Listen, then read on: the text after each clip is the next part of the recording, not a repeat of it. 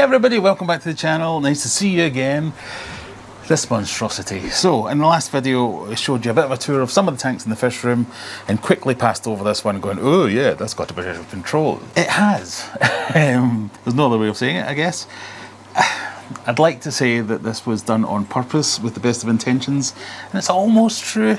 So what we've got here is a carpet of cyanobacteria. I called it algae. It's often called blue-green algae, slime algae, but it's not actually algae. It is cyanobacteria. It's a bacteria. It does photosynthesize of light. It is horrible stuff. It's not great. Lots of people say things like, oh, it's super dangerous. It's not actually harmful to fish or anything like that, because no fish will eat it. But it will smother tanks and it will trap air. So if it gets on your plants are in for a bitty horrible time. If you have floating plants especially, it can trap all the gases under the surface of the tank, and it can degrade water conditions, and that can harm your fish. But in this scenario, it's just in the open areas. There's none in the plants that I can see. It's just this carpet of horrible cyanobacteria. And it started weeks and weeks ago as a little patch, and I thought, oh, that'll be good to make a video about how to get rid of cyanobacteria, because I have had it over and over in various tanks and have always managed to get it under control. I'm not saying it's going to be the same for everyone, but I'm going to take you through my methods of what I do. First and foremost, my number one piece of advice is test your water, and not just for the normal things. Yes, test your nitrates, but also test for phosphates if you can. If you can get hold of a phosphate tester, in 99.9% of cases, and every time I've had cyanobacteria problems, it's because my phosphates have been high. So I've had to deal with this a lot and managed to get rid of it. There are other preventative measures which some people say on the internet. I, like you, Google things, look up YouTube videos of how-tos. Often they'll say, oh, it's in areas with low flow. I've had it in areas with high flow. It's because your temperature's too high or too low. I've had it in hot tanks and cold tanks. Your lights are on too long or not long enough. You're just making this up. People just guessing. So in my case, it seems to be pretty undiscriminatory. It will happen where it wants to happen. So I've had it in a few tanks in the fish room, and I've always managed to get rid of it. But there are a few kind of tried and tested ways of doing it. Number one is kind of the manual method.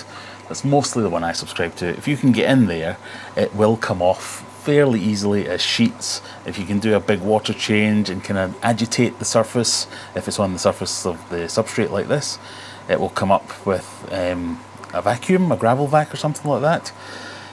If you can take things out, you can brush it off quite easily. If it's in and amongst your plants, hello little puffer, that's a little bit more different, and you might want to try one of the other treatments, which is, once you've done step one of manually removing as much as possible, put your tank into a total blackout. And I mean total, so it's like cover the front, the sides, the back, the top, the bottom, everything.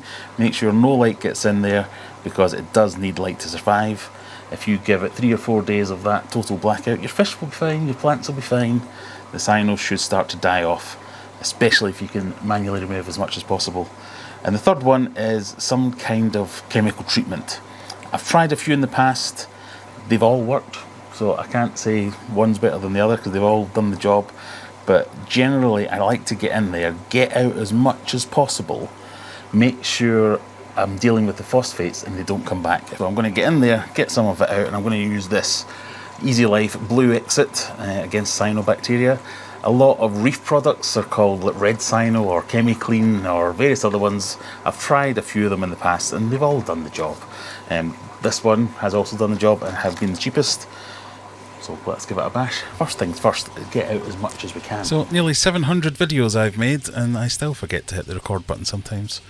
So this is me after I'd pressed hit record, thinking I was stopping the video, explaining to you how important it was this stage where you suck up as much of the cyano as possible.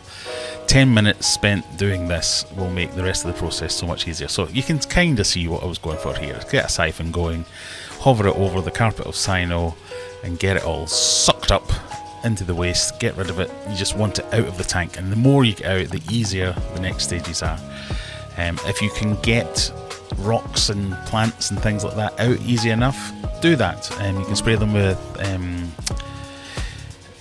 I was going to say hydrochloric acid, but don't do that, with hydrogen peroxide. You give them a squish of that, that will kill off the cyano as well quite well. But yeah, it's just about at this stage being as thorough as you can, making sure you're getting up as much as you can, because it's going to make your life easier when you come to the next stage. So hope that makes sense. A technique that I was using is sometimes it will come away in sheets, so if you're very gentle with the tweezers there, you can kind of fold up the sheets and take out one big clump of it all at once. But in this case, and it'll be different for everyone, if it's on your plants you're not going to be able to do this quite as easily.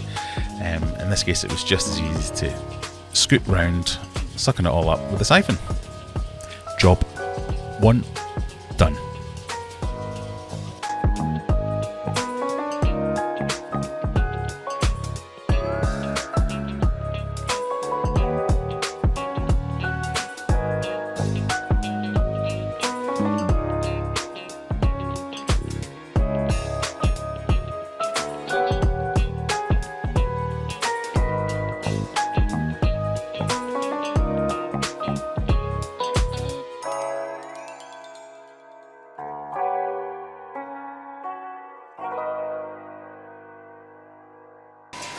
So that's the first and what I think the most important part done.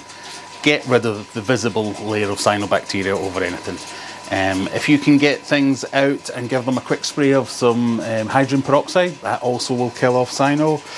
There are various chemical methods that people will do, but I think whatever you do, get the stuff out of the tank as much as possible. There will still be stuff in there still, so it's management at this point. So step 2 for me is dealing with the problem, and I think the problem in my tank is high phosphates, as I said. So I'm going to use a product like Phosguard, which is going to remove some of the phosphates. In a tank this size, I think it's like 80 mils per 200 litres, but just kind of read the instructions. Definitely don't just eyeball it. Meh. This needs a quick rinse before it can go in the tank, so we'll give that a rinse over here. And then you want to put it in an area of high flow, basically, so it's going in the filter. At the end of the filter, just spread out in a little bag like this.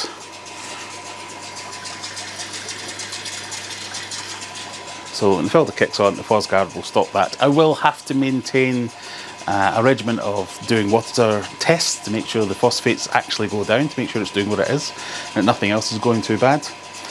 And I could stop there, that would be it. I kind of guarantee that nothing would come back from there. But to be sure, I'm going to go with the extra step, the belt and braces of the chemical element to kill it.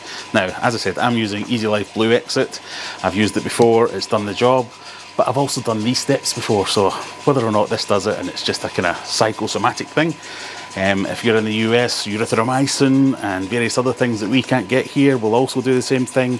And that's about, it's about nuking the tank, making sure that we've got rid of all the cyano we can, so we're starting from a level where we can at least get some measure of success. If I was just to leave everything and dump a bottle of this in there, I doubt it would make a dent. So all the steps, I think, will give me a nice back to normal healthy tank with no cyanobacteria. This stuff, they're all different, so I'm not, this isn't sponsored, this is just the one I'm using. I will leave a link in the description for it. I have used it before, I've used other ones as well, but it's more the method than the product. So I'm not, this wasn't sent to me, I have no relationship with them. This particular one you have to use 10 mils per 50 litres or 100 litres, whatever it is, every day. It's a 5-day treatment. So I will do the treatment, but take product, follow instruction, do treatment. And at the end of the week, if you do those 3 steps, get everything out, find out what the source of the problem was. In my case, high phosphates. In your case, it might be too much light, it might be too many nitrates, not enough nitrates, it could be all kinds of things. Fix the source of problem, so I've done that, and then nuke the tank. We'll do that now. So this is 10 mil per 80 litres, so I kind of want about 20-ish, 5-ish. Again, definitely not just eyeballing it.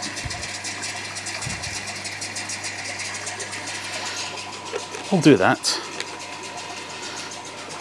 And I'm almost going to guarantee I will have fixed my cyano problem in this tank. Oh, should never have said that. But once it's filled back up, we should be good to go. So, If you like this kind of thing and this is your first time here, please consider clicking that subscribe button. Come and see me on a Friday night, 9 PM UK time. We do a live stream, quizzes, prizes, all that kind of good stuff. Come back, click the subscribe button, come back in a few weeks and I'll show you how well it has worked. Or whether it was a complete failure and I have to delete this video. One way or the other, it should be fun. Thank you for watching, see you in the next one. Bye!